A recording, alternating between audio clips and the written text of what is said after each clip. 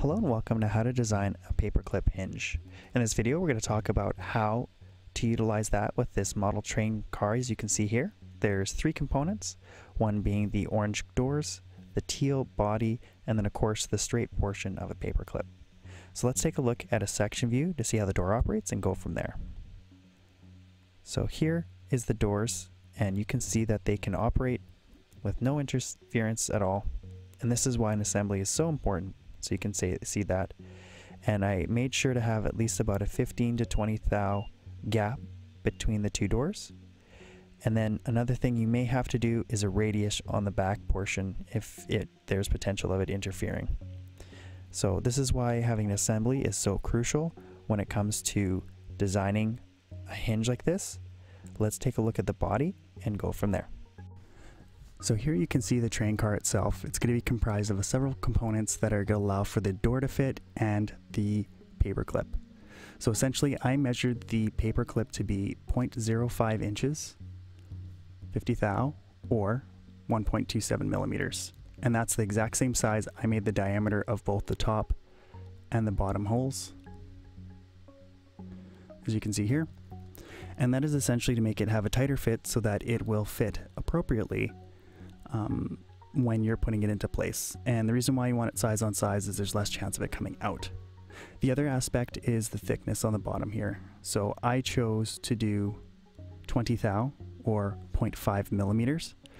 That was just an arbitrary number I used. It worked perfectly for this model. You could use more or less, but you want to have some material there so that the door can sit on something. Otherwise, the hinge is moot point. The other aspect is I actually made this 0.094 inches or 2.38 millimeters. And that is essentially to give me enough material for the paperclip to go in deep enough so that it has somewhere to hinge upon and won't fall out when the hinge is being opened and closed. One thing I would note with how thin I made the bottom portion, I actually did a little bit of glue on the bottom just to hold it in place so that it doesn't pop out. It also depends if you're gluing this to something else, of course. So the other aspect would be the height of the opening here is 0.543 inches or 13.78 millimeters, and we'll compare that to the door design right away here. So let's take a look at the door and go from there. So here you can see the door itself, and essentially it's going to be a couple components that allow it to have a better fit. The first you'll see is 60 thou or 1.524 millimeter diameter, so it's about 10 thou bigger than the pin, and that just allows it to make it easier to open and close when it comes to having it all assembled. The other thing is that this is a height of 0.53 inches instead of the 0.54, and that just again allows for you to fit this piece in, so it's only 10 thou smaller. And the reason I made it just 10 thou smaller is that if I made it any smaller, it might actually let the door open and close without any resistance. And this just has enough tightness so that it'll stay closed when I want it to stay closed, and then I can pull the door open myself when I want it to open.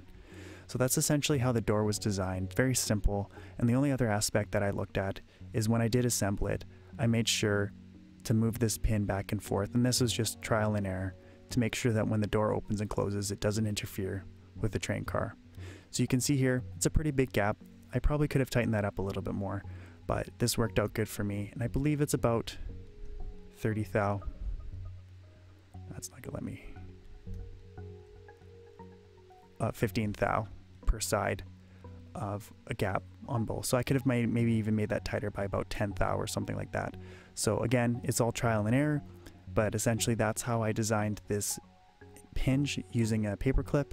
And then the last thing is when I assembled this, I put the door inside, I pushed the pin up all the way through into the train car itself, and then after that I just dabbed a little bit of glue on the bottom of it so that the pin wouldn't fall out, and then it was assembled. So if you have any questions, please feel free to leave them in the comments. Otherwise, this is Tyler with 3D Printer Store, and I hope you have a great day.